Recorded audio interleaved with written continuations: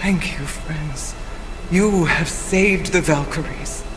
Sigrun, how did this happen? Mimir, is that you? You have been freed, but... Freedom comes at a price, milady. You speak truly. Countless winters we served the All-Father. But only through his union to the Queen did we ever taste some measure of freedom. But aren't you the queen? There has only been one Queen of the Valkyries, the goddess Freya.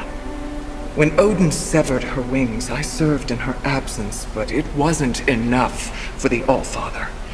He used an archaic piece of magic, corrupting my sisters.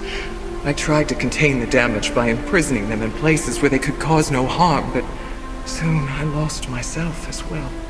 Sigrun, I'm sorry for being so worthless. I could have done something, or tried at the very least. What will you do now?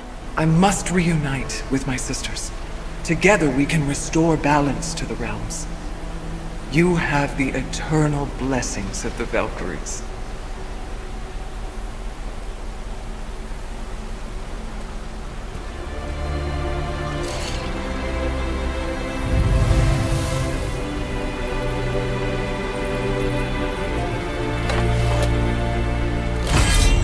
Well, we did it, I suppose.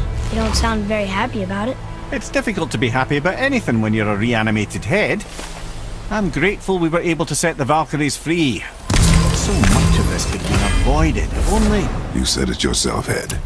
It does not matter anymore. The past is the past. Well, that's awfully cheerful coming from you. I am in a good mood. The dwarves will make use of this helm. Your dad's a wee bit single-minded, isn't he, lad? Definitely.